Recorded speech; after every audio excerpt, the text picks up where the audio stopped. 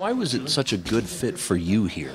I mean, for me, it was just I wanted to stay, and obviously when Brad and ownership group when they reached out, it wasn't much thinking for me. I just feel like the future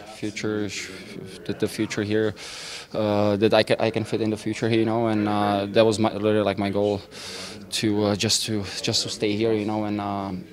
I'm super happy here. I think we got we have a great group here, and the goalie coaches are awesome. Obviously, working with Marky, it's unbelievable. And as I said, like I think we are playing a good hockey, and I just really love it here. So, as I said, it wasn't much thinking for me.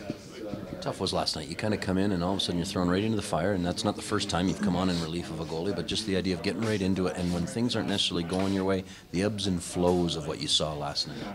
Yeah, I mean, obviously, tough game for us. I don't think we started the way we wanted. Buffalo played a really good game, and for me, like when I get the call, I'm really not thinking twice. I just go in there. I'm trying to do my best, give the guys a chance to win. But obviously, it's tough when you sit there for half an hour and on a bench, and then you jump right into it, and for a shot after 30 seconds you get scored on. Right, it's not ideal, but at the same time, I think we kind of battled back, and the fifth goal kind of gets me mad, because if I made a save, it's a different story. It's a 4-3 game, but didn't. But that's the beauty of the game, that we got a game tomorrow, and then we can learn from our mistakes, and I'm pretty sure we will, and we'll just do. I'm pretty sure everybody in this locker room is going to do their best to get the W tomorrow.